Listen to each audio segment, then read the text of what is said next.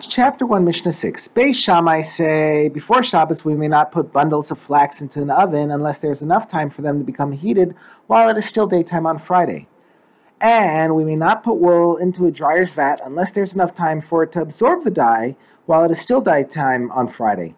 But Beis Hillel permit these activities even if there's not enough time for the process to be completed before Shabbos begins.